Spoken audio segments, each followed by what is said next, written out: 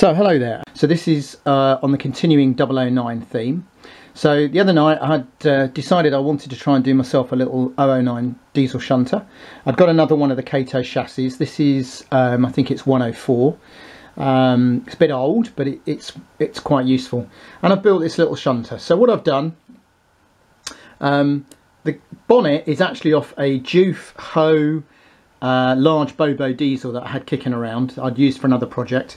So that's been lowered, shortened and narrowed, which was quite a project. And in fact you can see the white line down the bonnet, and that's where I had a few problems with it. And that's been infilled with plasticard. But once that's painted, that'll just look like panel lines.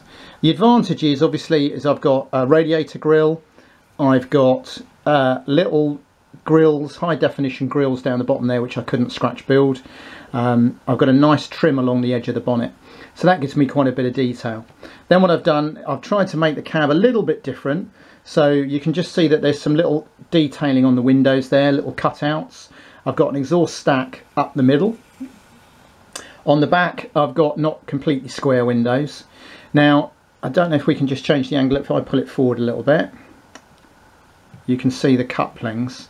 So what I've got here, these are the Pico OO9 couplings, and I've also got some of their adapters to fit it on. They're a little bit expensive. They work out at about £2, £2.50 a coupling, but they do work really well. I was experimenting last night, just tap them underneath and they uncouple, so much better than trying to use N-gauge. So some of the other detail there, then I've got steps front and rear. I've got boxes underneath the sole bar, which are from the coach that I cut up to make my OO9 rail bus. So they've, probably can't quite see in the photo, but they've got lots of detail on there again, which will come out quite nicely when it's dry brushed.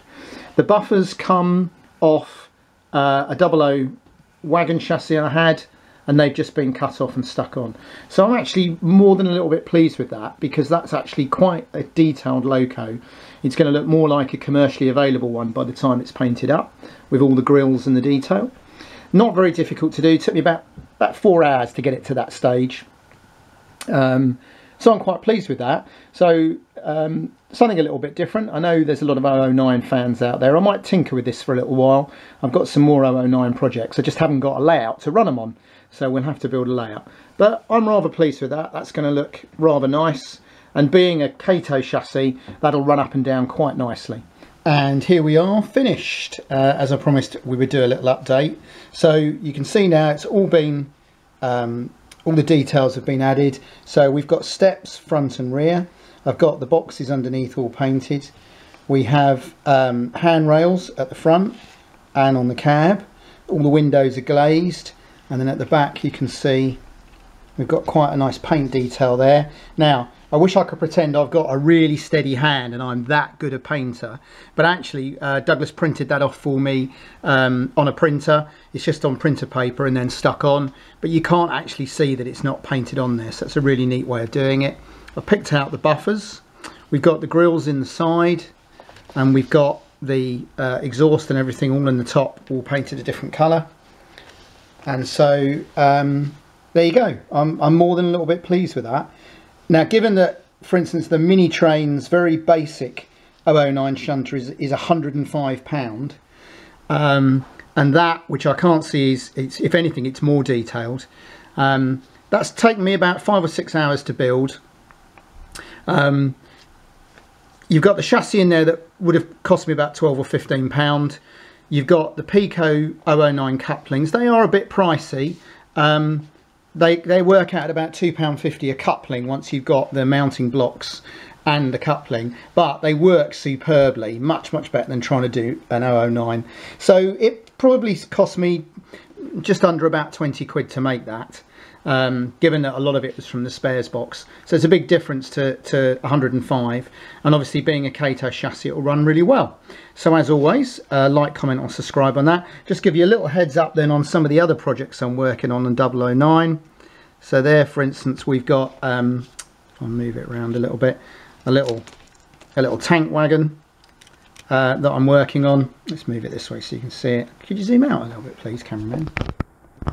There we go. So that's a TT tank wagon that I hand. So I've taken the body, I've put that on one of the standard Pico 15-foot N-gauge chassis. There we go, that's our YouTube pen that I'm using as a pointer.